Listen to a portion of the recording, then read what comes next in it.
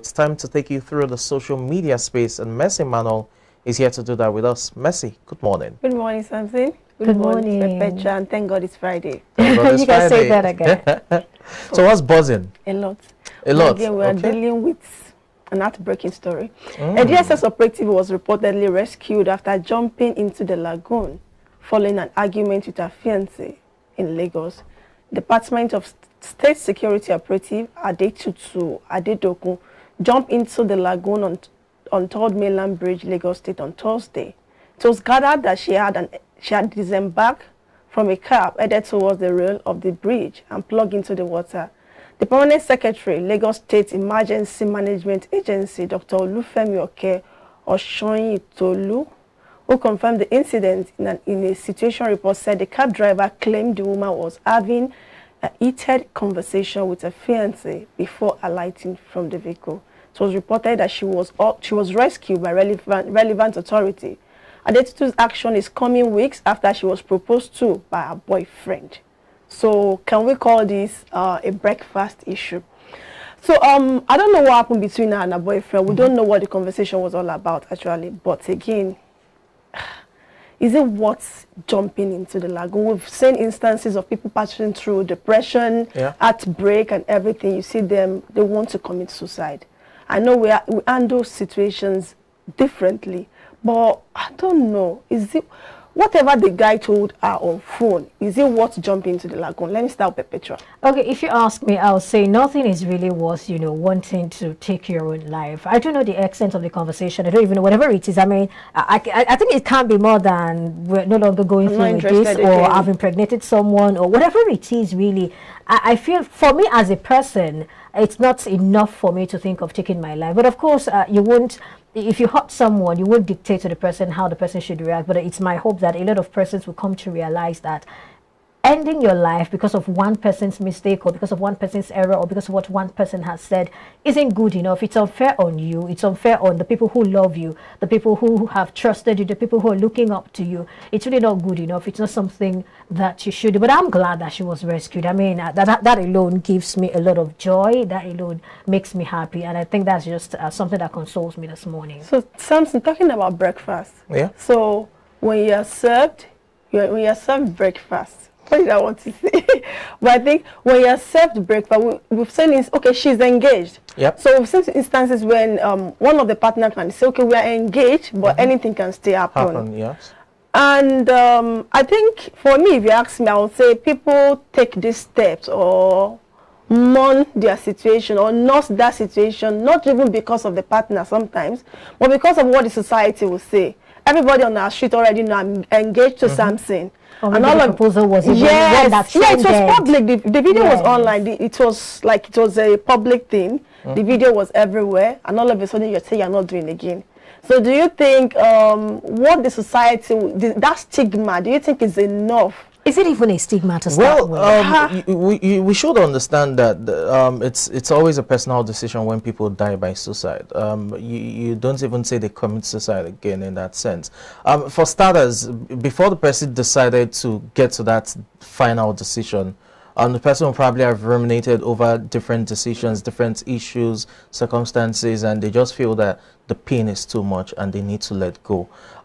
Again, before it gets to that point, there's always the advocacy. You speak to someone, seek help, and all of that. But you'll be amazed that sometimes the victims themselves do not even know that it has gotten to that extent. They do not know how bad it is.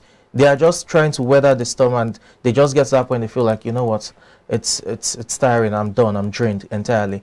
So it's quite a sad one. I don't know what transpired, but for whatever it is that transpired, I don't want to believe it just had to do with the argument over the phone. It's probably an accumulation of different things, and that was just the last straw that broke the camel's back in that sense. Then you look at the place of the cab driver.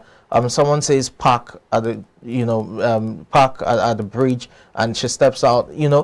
Sometimes we should also watch out for our loved ones. I don't know if the driver in question now is from one of these commercial hailing services, or a personal driver or official driver from work, or whatever it is. But sometimes when you are driving someone and person says park You should just be you should, suspicious you that know, what is going on. madam, No, are you we can okay? sit Is back, there but everything? just be No, you watchful. don't even, Why do you you don't want even to try to park? park, you know, in that sense. She can want to, she can anything. That's why I When she wants said, to perform a ritual, you can't tell. She might want to do anything.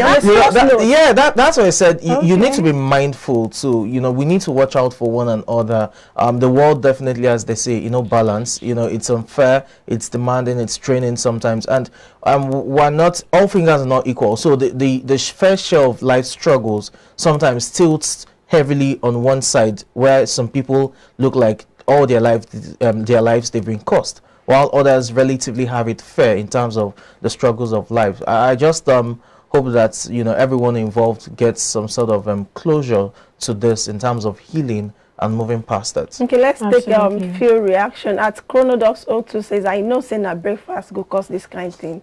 So what if it's not breakfast? And what if it is? I mean, anything can push people to make decisions. I'm asking this person now. So what if it's not breakfast? So at Shijo_Ade_Adegbite says, third mainland bridge should be fenced with iron wires from beginning to the end to protect people from jumping anyhow. Now the only way we see they talk. Okay, this person is they talk. So this person is just saying they should be friends because this is not the first time. It's not the first time, but this is not. But okay, it's not. Something is saying it's not possible. It isn't. Because it's actually the bridge. What if we have something like River Niger, that kind of covering? You know, the thing again is, are you saying that beyond Third Mainland Bridge? Are you saying all the bridges in Lagos, over 1,000 of them, have to be erected? It's even beyond bridge. People use other means. Why was sniper banned in the first place? In the first place, Ojo Elegba Bridge, about a week ago, a guy wanted to jump as well, and then you had, you know, the street urchins throwing stones at him to get back, and before someone, you know, pulled him over. It was that Third Mainland Bridge. You know, you have all of these things. We've had instances of people just, you know, slitting their wrist and doing all of that. There are various ways to, you know, end one's life. All right, at the end of the day, we just need to advocate for more mental health. Okay, so that's all on social media boss today. Yeah, thank you very much. Well, before we go, just take the quote of the day. And this quote is from Walt Whitman. It says, keep your face always towards the sunshine, and shadows will fall behind you. I think this is a good one, really. It's a good one. The sunshine in this context would be that people should just keep hope alive and, you know, be positive. What's a given is that regardless of how long or lengthy the night is, there would always be a morning, you know, times and seasons. So whatever challenges, just try, keep up. Hopefully you have a good support cast around you, and there will be a morning.